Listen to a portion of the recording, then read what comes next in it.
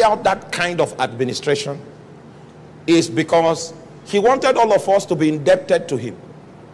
If you read these scriptures that I'm about to read now, you are going to see that God deliberately decided to pedestal Jesus as ruler, as the warden, as preeminent. It is a deliberate setup in order for him to achieve that, because it is in keeping with his eternal purpose. That everything in heaven and on earth and in the entire universe is ordained to reflect Christ. So in order for it to be so, he wants to make everything indebted to Christ, so that the right thing to do is to accept his government. So you will see the way he is trying to set his dear son up in kingdom matters. So it is in him that we have what?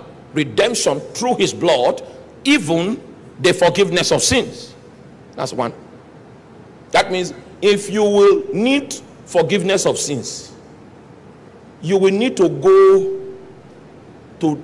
So that kind of personality, because of his significance as pedestaled by his father, he doesn't need advertisement. You are the one that will realize a need for him, and you will migrate to his throne. Are you there? Next verse. He said, he is the image of the invincible God. I don't have time to explain that, but the meaning of that is that he's the definition of God. Is a full embodiment of God, and it is in him that God was defined. You know, the Bible says, God, who has 100 times and in diverse manners spake unto the fathers by the prophets, by the prophets, as in this last day spoken unto us by his son. So he's God's spokesman. That's what we call the testimony of God. The testimony of God is when God is talking about himself by himself. So in the last days, God speaks by testimony. He's the one that comes himself to speak about himself. And that's why there is a measure of God that is resident in every believer that is redeemed, because God wants to speak by himself to you. There is an inherent discernment capacity that's built in the heart of every genuine believer to test things, and the meaning and the name of that capacity is the presence of God that is rooted in your spirit. So when I come here and I cry out, do not sin, before I even preached, you knew that sin was wrong. Because so in the last days, God begins to speak to us by testimony. He speaks to us by himself.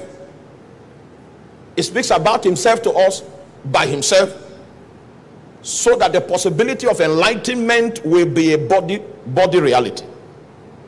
So the Bible calls him the image of the invisible God. This man, the man, you managing that thing, don't go to any scripture that I don't ask you to go to. Just stay where he's the image of the invisible God, the firstborn of every creature. I don't have time for that. It will take us too far away. He said, by him were all things created. By him. And it is only the Bible that is the only book in the whole world that makes that statement. That the Father did not just, yes, the Father spoke by an act of his authority, but there was a civil engineer that went in keeping with his decree and did the actual fructification of creation. The reason why he was involved with creation is so that every created being will be under his authority. Are you there? The reason why he's the author of redemption is so that every redeemed being will be under his authority. The reason why he's the author of forgiveness is so that every forgiven being will be under what? His authority. Because there is a difference between a normal sinner and a forgiven sinner. And there is also a difference between a normal believer and a consecrated believer. Someone that is living to serve the will of God. Such a person, are you there, is no longer living for himself. Is living to do what pleases God. he has moved from the realm of success, he's in the realm of fruitfulness. Because success means that you are using God to accomplish your ambition. But fruitfulness means you are allowing God to do what he created you to be upon the face of the earth. The fruit of the desires of God that begin to find expression through your life. I don't just want to be a successful individual. I want to bear fruit unto God.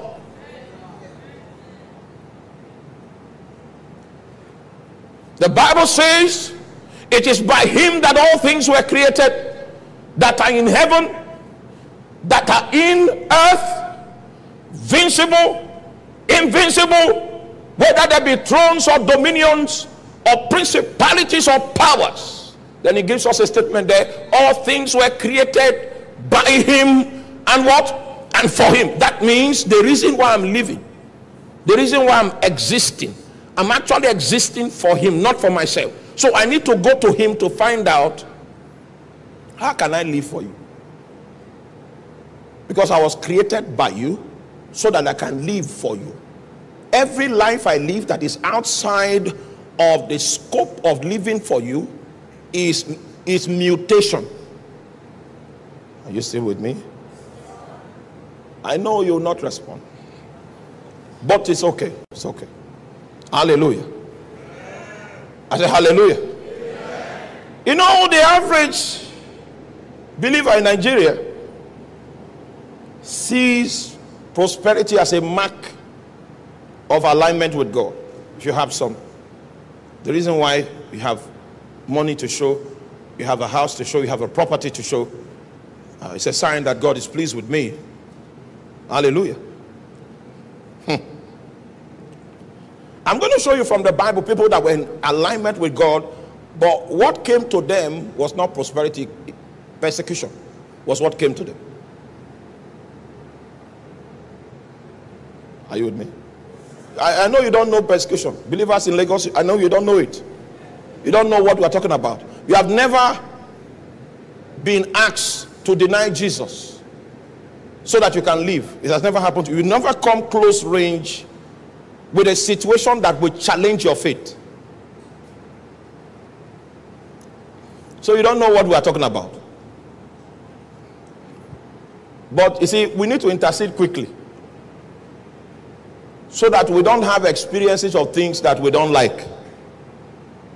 Because I've been there before. I've been there before. I was almost killed. Then when you get back home, if you survive it and you get back home, you now think, okay, what exactly is Christianity for which I was almost killed? You will think, you will reason, you will try to find out, what is it about? Is it the dancing we dance in church, or what is it that the devil is so afraid of that he wants me dead? What part of Christianity? The part of Christianity that Satan is afraid of is that you come to the realization of the fact that you were created by him, for him. Not for yourself, but for him. Are you there? You would think like that someone like Michael Jackson, because he's a great singer, hip-hop singer, when he gives his life to Christ, that God will use him in the choir. You will be amazed that God's definition of how he should have lived his life had nothing to do with singing. It is only when you meet Jesus that you will realize how you were expected to live for him. May the Lord help us in the name of Jesus. Next verse there, and I'll run back. He said, he is before all things, and by him all things consist. The meaning of everything can only be sourced in him.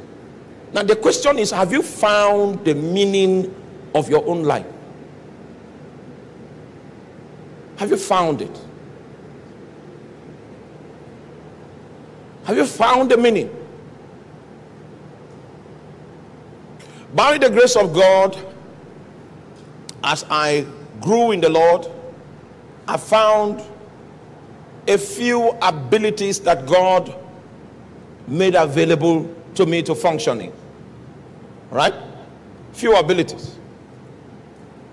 If I get my man on the keyboard, I can begin to pick things prophetically and use it and bless you. I can do that for 3 hours, just speaking, blessing people. We do that sometimes, you know. But you see, my assignment from Jesus, what Jesus created me to do, in terms of my own definition for my own life, what living for him is for my life, is that he created me to build capacity in the body of Christ. Now, even though I have more abilities, all right, those abilities are not as important as, you see, the Bible says that in him all things consist. That's where everything gets its relevance, derives its relevance, derives its recognition from.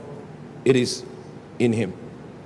Are you there? So I would like to stay in that place of fulfilling what he apprehended me to be according to his own definition.